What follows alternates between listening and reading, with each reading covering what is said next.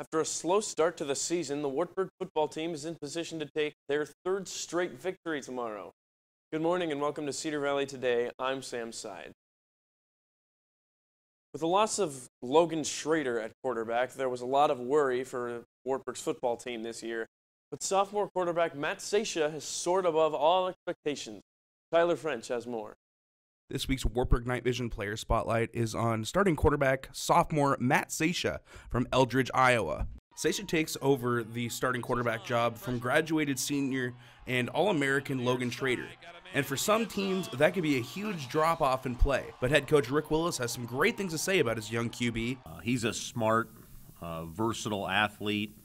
He's got a good arm, and he's got a very accurate arm as well. So we're excited about Matt. Obviously, he's going to be gaining experience as he goes, and he does a lot of good things, and I think people will be excited about him as they watch him play. Through his first two career starts, Sacia has made some very impressive plays, including hooking up with wide receiver Griffin Brennick for a school record 93-yard touchdown pass in his first game against Monmouth. He also speaks very highly of his teammates and the rest of the Knights' offense. You know, we know we've got the talent and we know we can do it.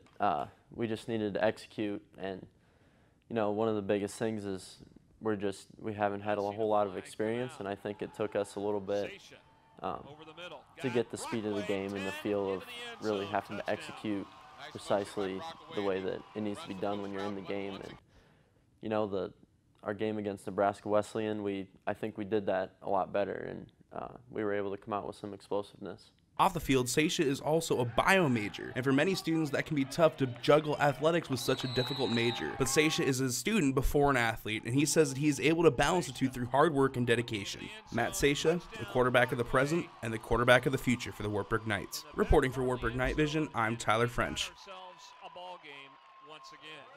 The Knights will take on College tomorrow in Cedar Rapids. The game starts at 1 o'clock.